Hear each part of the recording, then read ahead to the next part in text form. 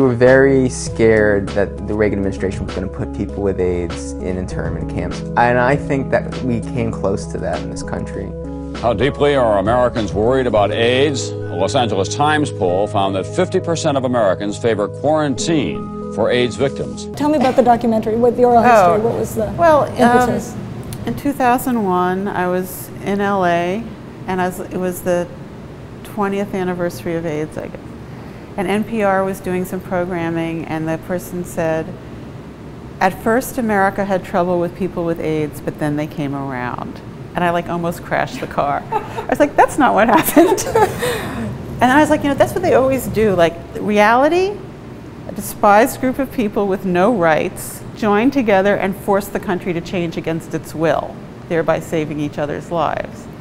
Now they're going to naturalize that into just, the benevolence of the dominant group that recognized and allowed this progress narrative to unfold. And I was like, we cannot let that happen. So I called my collaborator, Jim Hubbard. We had started the Mix Festival, an experimental film festival. It's now 25 years old. And we was like, we have to do something about this. So we started the ACT UP Oral History Project. It started very innocently, as all these things always do. And the two of us together, in the last 10 years, have interviewed 128 surviving members of ACT UP New York. We have a website. You can download the transcripts for free. 80,000 people have. And we've been collecting archival footage, and we ended up collecting 2,000 hours of archival footage, which we digitized. And then Jim decided to make a feature film on the history of ACT UP. So we've been working on this film for 10 years. It's 90 minutes, and it has some footage that even people from our generation have never seen, but certainly younger people have never seen. I watched some of the footage. I cried. It was amazing to be taken back to that time. And to feel shame for not having been more involved personally, it's for a lot of gays like myself who weren't sort of motivated to protest, at least not until I felt comfortable being queer. It's amazing that so much was going on that people just couldn't sit still. Do you feel like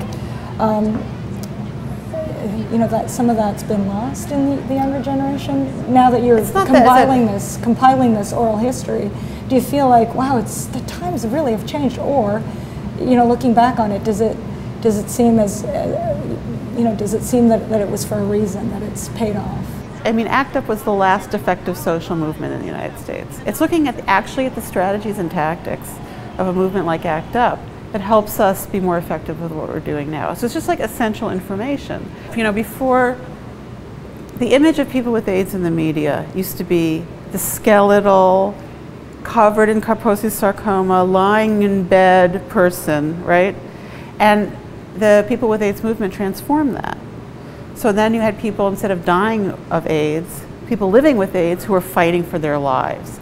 And this kind of, energetic, committed, focused activist became the media image of who had AIDS.